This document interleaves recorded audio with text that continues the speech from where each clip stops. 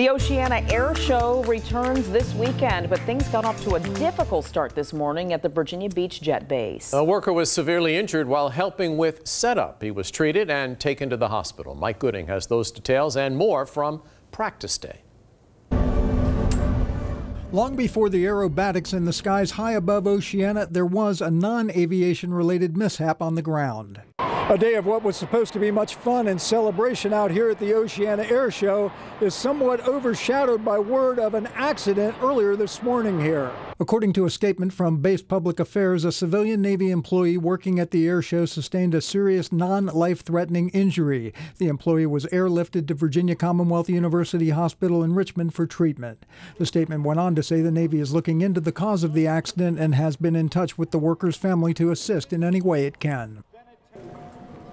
Meanwhile, the show must go on. An important part of this practice day involved some 8,000 students, teachers, and chaperones from Virginia Beach and Chesapeake public schools and area private schools. The kids got to climb around on planes and do science experiments, all designed to engage, inspire, and educate them in STEM: science, technology, engineering, and math. So we want our elementary students to be inspired about future careers and future opportunities. Plus, you just can't have a more interesting experience for kids who, so many of them live in our community and they never even get to come out here. So to be able to come out here and see this is a real treat for us. And it's just a fantastic event to get the kids out here, get them exposed to some new things, get some hands-on experience. Are you all having fun? Yeah!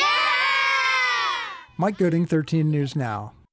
Public is welcome to attend the air show starting tomorrow. For the first time in several years, the U.S. Air Force Thunderbirds will perform. Think of them as the Blue Angels of the Air Force. They perform often at the Langley Air Show in Hampton.